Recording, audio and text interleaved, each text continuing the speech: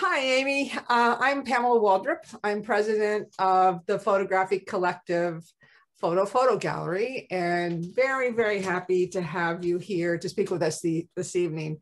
I want to congratulate you on receiving first place award for your image Prism. And not only that, for also having a second image mate in our show. So I'm really looking forward to hearing you tell our viewers about your work. Absolutely. Thank you so much to you and your team for organizing such a beautiful exhibition, and to Karen Kleindienst for jurying and curating such a beautiful arrangement of photos.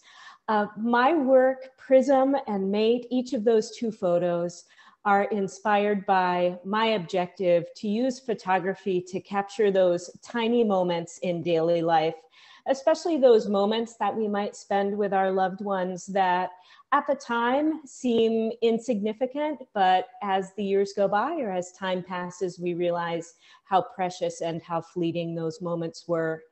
I come to the process of photography from extensive training and experience as a drawer painter.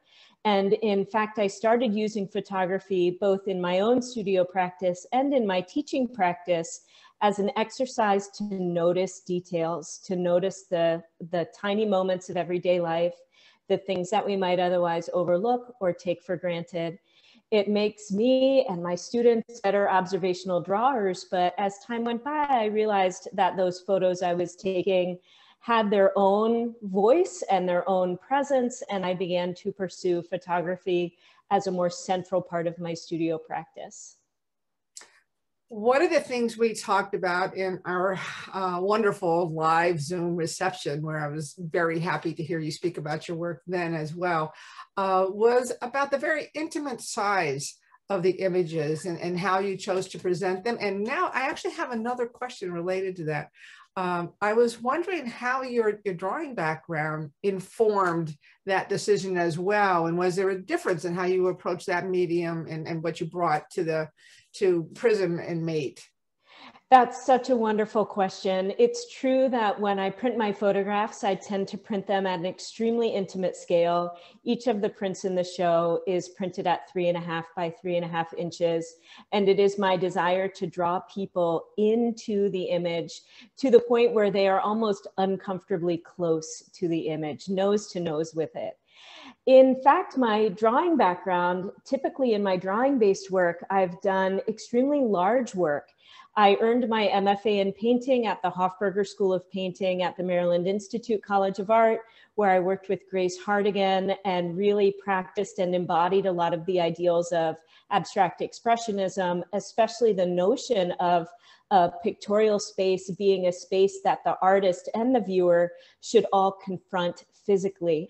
And so my drawing-based work, ironically, is actually extremely large, either figure-based or even architectural in scale. My largest drawings are 10 feet tall by 30 feet wide, in that range.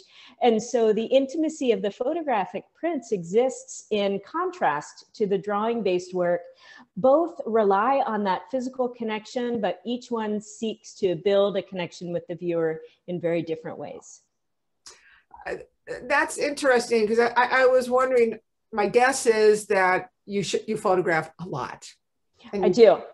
Frequently and a lot. And so obviously your models are very accustomed to that happening all the time. So given that, do you still find that you shoot a tremendous amount or less as a result of them being accustomed to it? I shoot a tremendous amount. It's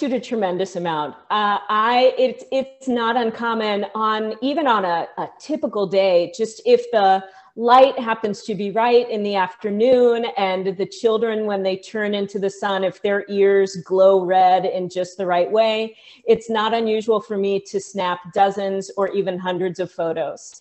And I try to be as inconspicuous as I can, but they know me to be a shutterbug. All of our neighbors, all of my friends know this too. If I have my camera out at this point, people just roll with it. It is something that people know about me in that same way that so many of us have loved ones who are known to be shutterbugs. And that's another way that digital photography has made so much possible for me shooting film, or back in the old days when film was our main option, just the high stakes nature of each individual exposure, I think probably would prevent me from capturing a lot of the images that I do. But really, I shoot like crazy because, especially as someone who comes to photography not with extensive training, I know that it's just like for my beginning drawing students, you have to make a lot of images to have any hope of making something beautiful.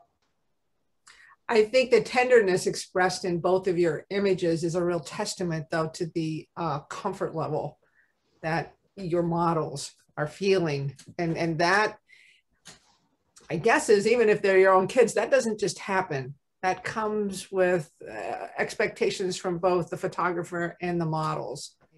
Yes. I've really enjoyed hearing about your work. I was also wondering, because you were at our Zoom reception, if there was anything in particular you'd like to say about the show? The exhibition itself, looking at it, both in the PowerPoint, where we were able to enjoy each image independently, and looking at it through that wonderful panned shot around the gallery, where we were able to appreciate each photographic print as an object. Most of all, it made me long to be there. I longed to be physically present with the work, and especially to appreciate the materiality of all the different objects, hearing the printing processes, seeing how things were framed and presented and hung. Gosh, I want to be with that work in person. But one of the things I really appreciated very much is how the jurying process was one where it wasn't just the selection of individual images, but also a thoughtful process of sequencing those images so that visitors to the gallery could appreciate an unfolding of a narrative idea or an unfolding of a specific conceptual framework for the understanding of photography that viewers could appreciate and enjoy. That was the thing that resonated with me most and that I learned during the Zoom reception. I would definitely urge anyone watching this video to go back and watch that one too, and to enjoy all of the individual images. That I will never think about assembling exhibitions or bringing other artists' work together in quite the same way again. Thank you. That's very succinctly put. I'm sure our juror, Karen Kleindens, would be overjoyed to hear those remarks. Well, thank you very, very much. I've enjoyed this. Thank you. Me too. And I hope that we'll hear from you again, and that if there are any links that you would like to send us where we can see more of your work and keep in touch, that you'll please send those along. And I hope we see more of your work. Absolutely. Everyone can find me at amybroderick.com, and I'll send along my socials too. Thank you. Thanks so much. Enjoy the rest of the evening. Thank you. You too. Bye-bye. Bye.